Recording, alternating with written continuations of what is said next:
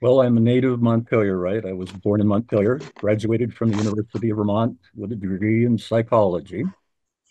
I also graduated with a commission in the United States Army Reserve. Uh, Went into Peace Corps, served in Ethiopia for a bit, in Korea, and went out to Silicon Valley where I got a Master of Science degree in environmental management. I worked with hazardous materials as an industrial hygienist, safety engineer, and an environmental expert. Returned to Montpelier, Vermont, after my mother died and inherited the family guest house, which I have been running since that time for about the last 25 years. I worked for Senator Bill Doyle. Now, he's not a relation, but I think everybody in the county knew Senator Bill Doyle. I was his chauffeur, his driver, basically. And I learned a great deal from working for the senator for 25 years. I am on the psychology board and from time to time serve as an ad hoc member on the Allied Mental Health Board. So I have had some experience in the state. Uh, in Pennsylvania, I served for 10 years on the Easton Area School Board. It's a city about the size, a little larger than the city of Burlington. So I've had some political experience in that. Uh,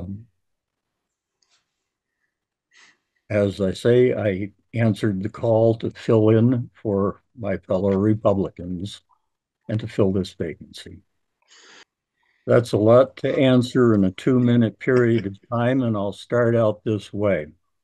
There was a recent study called the PICUS study that says that the people of Vermont are spending about 400 to 500 million dollars too much already for schools. So one of the first things I would advise is start looking into some ways to economize. Vermont is the fifth highest per capita student expense, with paying about $17,000 for students. We should be paying about $13,000 for students. So once again, I would say start looking for some ways to economize. I did work, as I said, for about 10 years on a school board in Easton, Pennsylvania, big school board, big budget. And I developed a suspicion of teachers' unions. So I think that we should be a little tougher in our negotiation on some of the stuff that we work with teachers' unions on. Now, I'm not against teachers being fairly paid and fairly treated. I think we need to be competitive. I think we need to be fair. And I think our school system ought to be a good company to work for. But I do believe that the first place we should look for some money is within the monies that we are already spending. Well, I think one of the first things that we should do to make housing more available is to uh, look for some expensive regulations to get out of the way. Uh, we have watched Act 250 for about 60, 70 years now.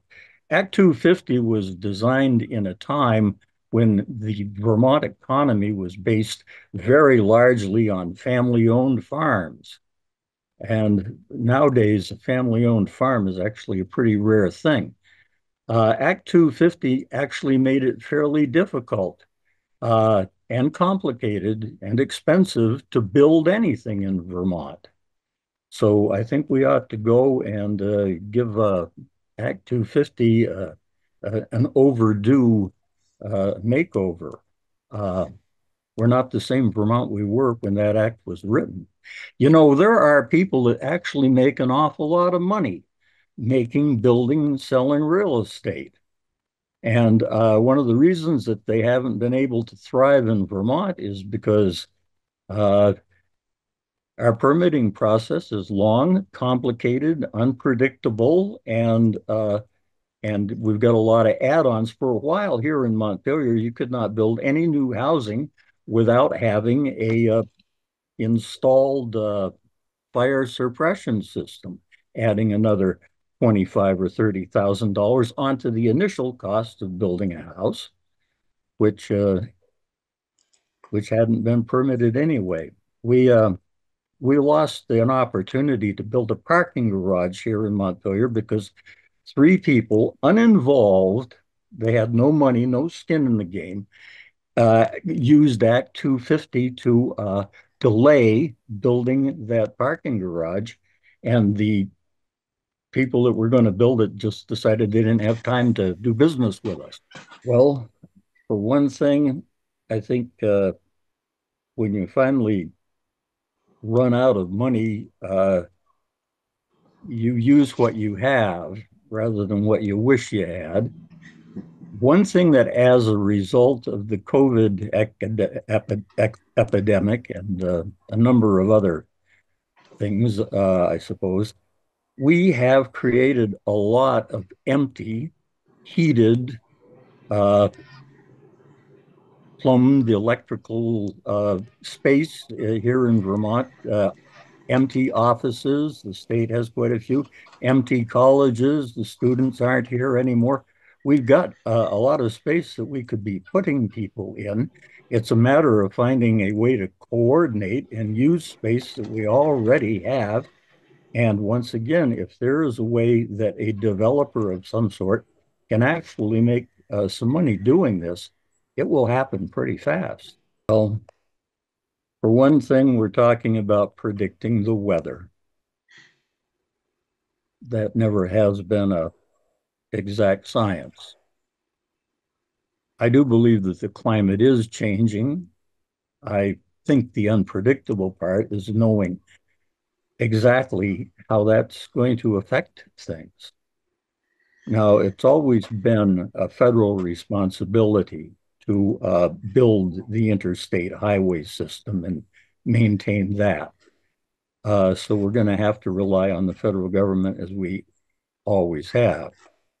Uh, on a local on a local basis, Vermont has got quite a network of trails and roads and dirt roads, and we've always been able to afford to maintain those ourselves. Uh, it's a matter of civil engineering, and I'm not sure I'm not sure that I can give you an answer to how we're going to do that in 2 minutes. You know, we don't even know what we're going to be driving 10, 15, 20 years from now. Okay.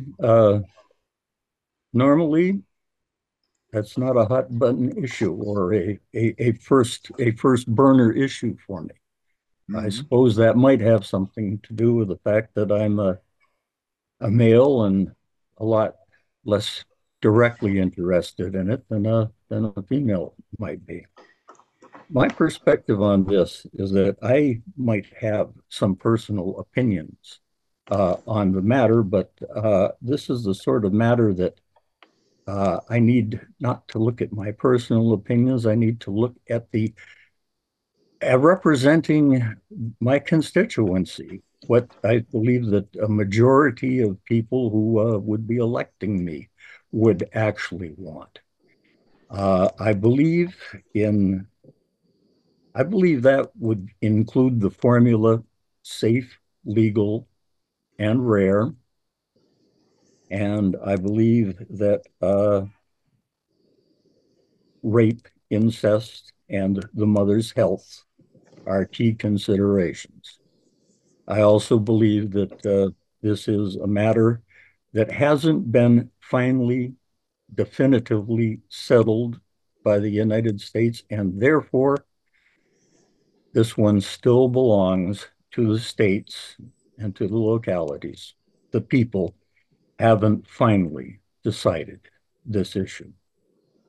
I think that one of the things I would like to see is I would like to see Vermont become an attractive place for young people to move. Presently, it is not. There's no place to live when you get here. There are people that are offering jobs that are looking for help, but there's no housing for these people. We need to increase our entrepreneurial spirit. We need to make it easier to build things, easier to do things, easier to